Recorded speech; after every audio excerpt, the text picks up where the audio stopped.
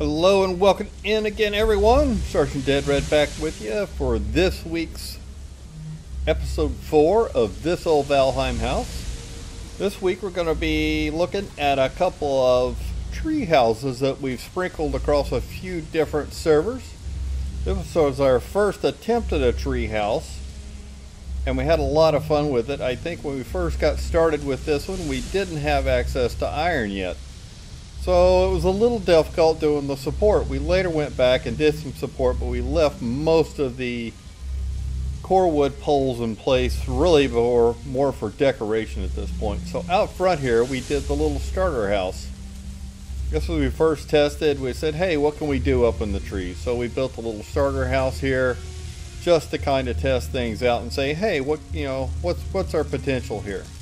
This is where we learned if you want a fireplace on top of the rocks, you either need to put wood and iron beams. And again, we didn't have access to those, I believe, when we first started this build. So the other thing is, if you actually touch the rock to the tree, it counts as a solid point. It will turn blue and it will allow you to put a fireplace up in the trees, even if you don't have access to the iron supports. So as we graduated on, we moved inside. We actually built the stone structure up from the bottom, and again, since we didn't have the iron supports initially, it was a little hard to get some of that done. We since went back and added some of that. Little terrace area out here, a little scenic overlook. Let's take a quick peek inside here.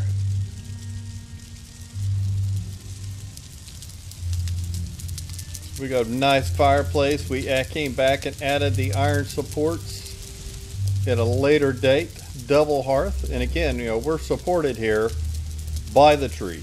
The tree has given us support, it's given us the anchor point, and both of those are blue. We are comfort level 17 in this house. Out back here we had a little gray dwarf tower, as I call it, in the Black Forest. So we made use of this little gray dwarf tower. It's a second entry point to come into the house. It's kind of nice to have two entry points coming in. We've got one around front and this one around here. We tried not to mess with it too much, but we had to repair a few of the blocks.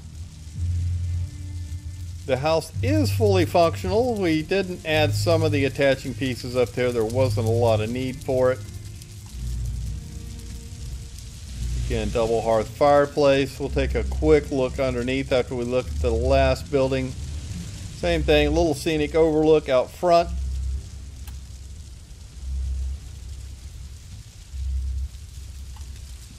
And just overall a fun build. We tried doing a couple different structures up here just to test things out.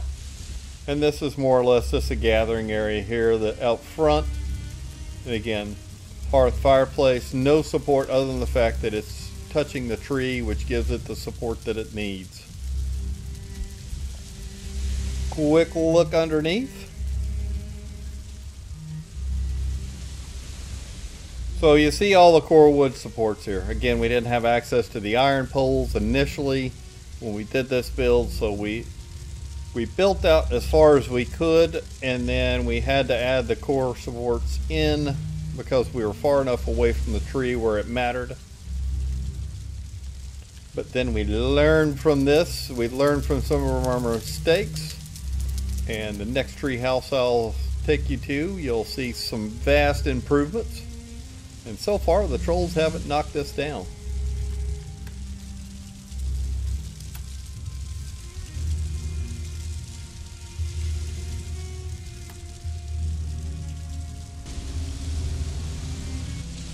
So this is our second treehouse that we worked on, complete with a boat dock out front. We didn't even do a boat dock on the other one. Like I said, it was more of a test build.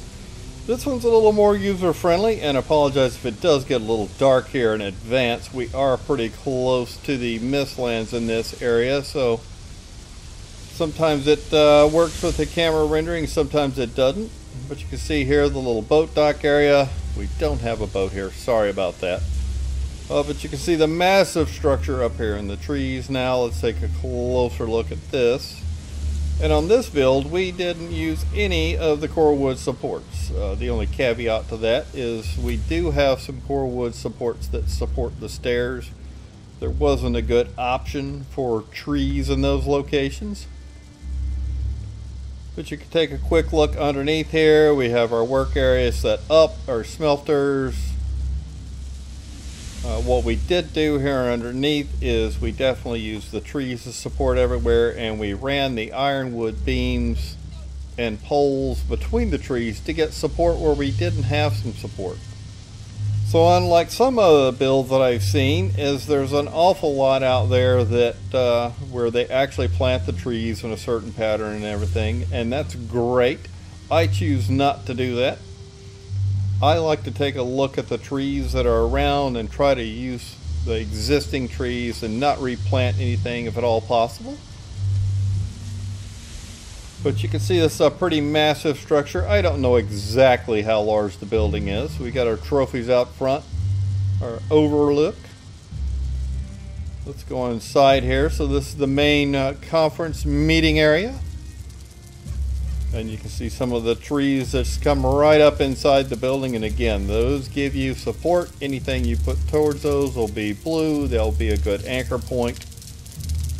And you don't have many concerns. The same thing, we've got a double hearth here.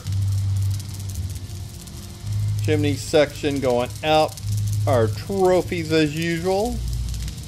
Out back here we have a crafting area that we use on a regular basis. So we've got this house built close to the Great North up here. Pretty close. I've got the mini map turned off right now, but we're kind of hopes when they do release the Deep North that there will be things to do, and we can use this as kind of a forward operating base for that.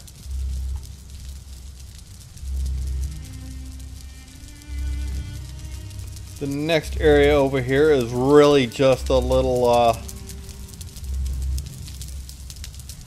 room. We haven't made any real big plans for this yet. We haven't even put any real decoration in it.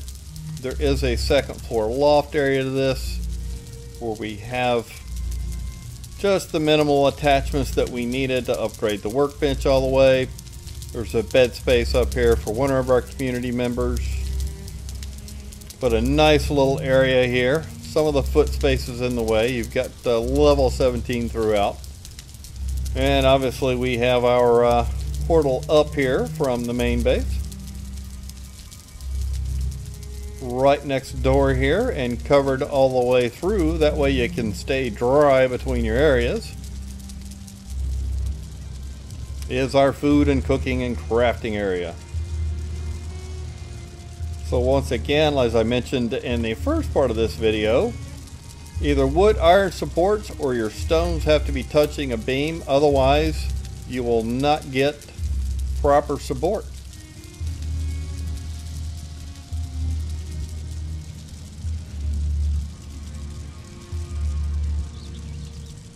Moving on, just another common area. We thought about doing one of the acorn houses up here, but I hadn't got to that point yet, so for now we have this structure up here. It's really just a fire pit area, kind of a nice little area. And then up above here we have some bed spaces, sleeping areas. But overall a really fun build on this tree house. And really quite a massive structure.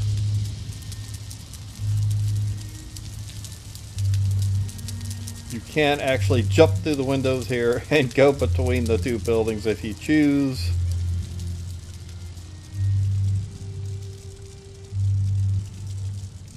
But overall, like I said, a really fun build.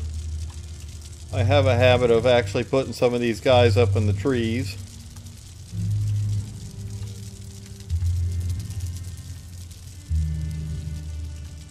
Something I like to do for fun. We've got our troll looking down on us here.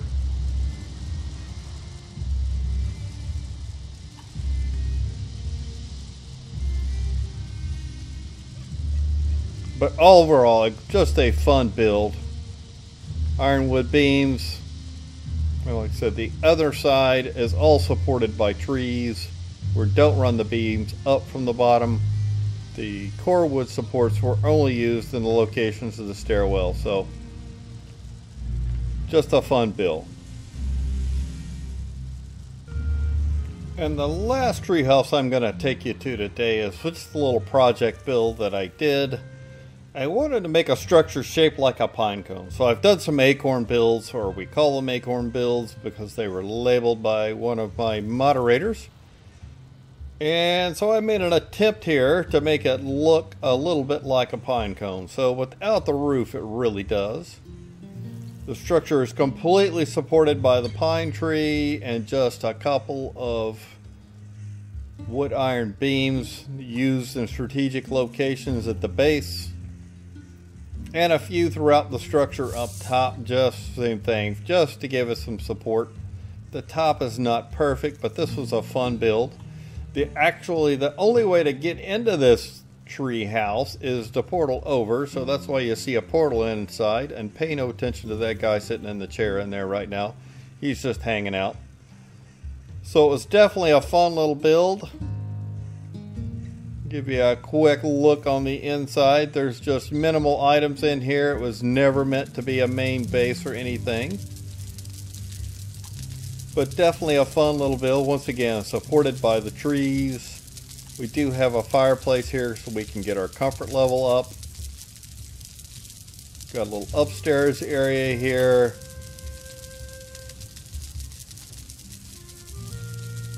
And generally just a lot of fun on this. This one took a little while, even though it's a very small structure. It took a little while to figure out the angles and to get everything to line up. But definitely a lot of fun. The roof is there, otherwise it rains straight in the building. Anyway, take care guys. Thanks for watching. I appreciate it. If you enjoy the videos, please like and subscribe. If not, you're real free to leave a comment. And have fun playing Valheim out there.